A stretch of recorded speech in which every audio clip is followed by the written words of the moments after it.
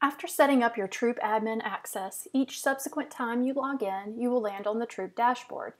You'll see a snapshot of your Troop's campaign metrics, including total sales, as well as a breakdown of magazines, direct ship nuts, orders received online for girls to deliver, and orders received in person by girls. On the left-hand side, you'll see a summary of the actions that the girls have taken to set up their own campaign sites.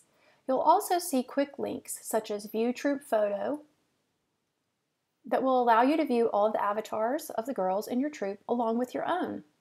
If you happen to manage a service unit as well, you will see a link called Change Role. Click that to switch your access over to your service unit manager role. If you manage more than one troop, look to the top right corner of your screen and the drop-down menu next to the word Troop.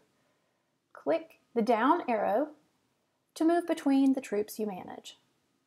The upper right-hand corner of your dashboard also has links to some of the same quick links as on the left-hand side. If you have a girl participating in the program, once you have her set up on the site or after the start date for girls, you will see a link called Visit Campaign Area, which is a shortcut to the participant site. You'll be prompted to log in again, so have your participant login and password handy. Across the bottom of your dashboard, you'll have access to additional links that will help you manage the program for your troop. After getting your troop account set up, feel free to explore the site by clicking any of the links to see what information they contain. You'll also receive additional emails throughout the campaign with instructions and information regarding managing your troop's product program.